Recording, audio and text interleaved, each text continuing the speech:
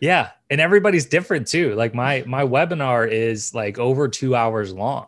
Oh, And some people will say, Jacques, that was the greatest thing ever. Like, I learned so much. Thanks for teaching so much. Like, you completely changed the way I think about piano.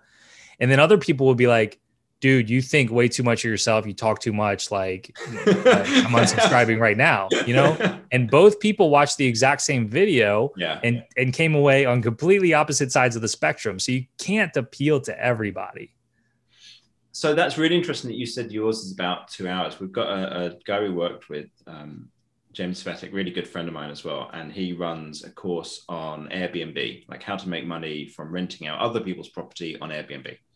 And he changed his product to be available only through without sales call. Used to do with sales calls. It reduced the Mm-hmm. price a bit and made it available directly as a sale. And he increased the length of his webinar to like 2.5 hours. Mm-hmm. So he could build up like way more trust.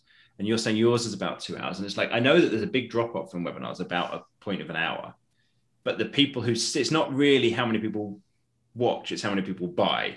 So that's super interesting. Did you always have it as 2 hours long, or did you experiment with that, or how did Yeah, that? pretty much. I mean, I definitely had my fair share of failures with webinars, like live webinars. I Mm-hmm. never did my first evergreen until I made significant amount of sales on like a live webinar. Right. My first few live webinars were total flops, and those were probably less than an hour if I had to guess. But once I ramped it up, like had my webinar more dialed in, they were approaching more like the 2 hour mark is when they started being successful. Now, just making it longer is not the key. Like it's the content Talk within really there. slowly. Yeah.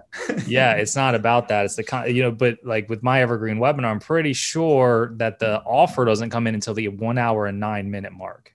Right. Okay. So you've got to even see the offer, you've got to stay around for an hour and 9 minutes. So if somebody's dropping off in an hour, they're never going to see it.